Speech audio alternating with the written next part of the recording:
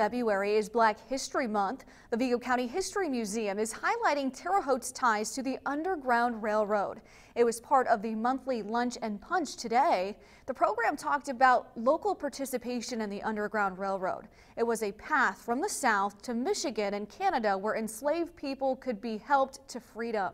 In Vigo County, Allen Chapel and Lost Creek Township participated, but it's likely there were other groups as well. Mostly what we know about the Underground Railroad in this area is from oral histories. You have to keep in mind that this was so secretive. You could go to jail. You could be fined or go to jail for helping an enslaved person move from slavery into Canada.